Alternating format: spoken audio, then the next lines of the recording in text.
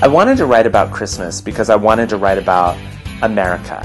Who are we now that we live in this world where so many people for so long had unlimited access to just about anything they wanted, especially the middle and upper middle class.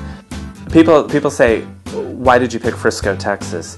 I drove up there and here was this entire little Christmas kingdom of, rows and rows and rows of brand new big houses, 3,000 square foot plus houses, big churches with big active faithful communities, a Bush Cheney bumper sticker on every car, and 7 million square feet of chain retail shopping.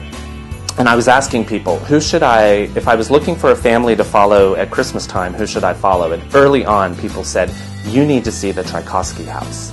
And the Tchaikovsky House is famous in Frisco because its owners have 50,000 plus lights on the house.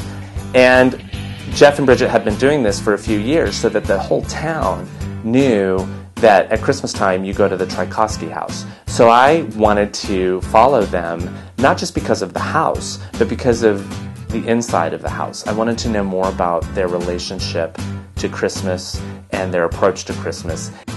I got up in the middle of the night for Black Friday, which is believed to be by some the busiest shopping day of the year. It certainly that weekend has the highest foot traffic in malls.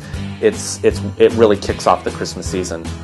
And in Frisco, Texas, as all across America, people camp out in front of these stores. It was there that I met Carol and her family.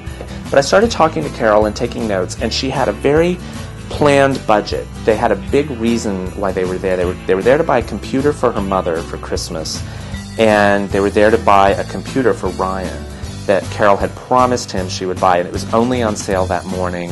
A lot of us sit and we see news footage of people doing the doorbuster sale on Black Friday, and we think, those people are crazy. And all of a sudden, by being with Carol, I was seeing it a different way.